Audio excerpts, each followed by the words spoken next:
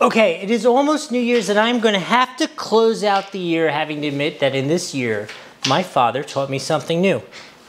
You know, it's a little, us grown-up boys kind of don't like to admit that sometimes, but he really did. We went to visit him. The beautiful Miss Nikki loves champagne, and we pulled out a bottle of champagne, but obviously we didn't finish the whole bottle while we were hanging out with my dad.